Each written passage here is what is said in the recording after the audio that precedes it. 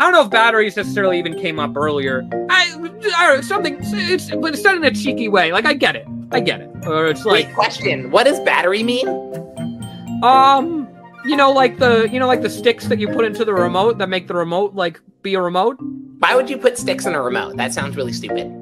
Well, otherwise the remote won't function, because it needs to be, you know, it needs to have an energy, a power source.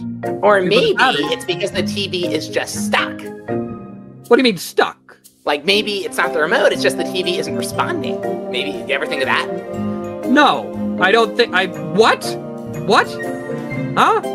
All of a sudden, you get one question flipped on you, and then all of a sudden, you don't even know what's going on anymore. I don't know what's going on. I don't know what I am stuck on this point. Because how could the TV be stuck? Well, it's stuck because, well, you're saying, oh, maybe you need more batteries in your remote. Maybe it's the TV's fault, okay? I'm just saying. That's all I'm putting out there. Put the batteries in the TV? Yeah. Or no. How about no batteries? Let's remind everyone that 2 seconds ago you didn't know what batteries meant, and now you're telling us where to put the batteries, as if you're the battery expert. What's expert mean? Okay.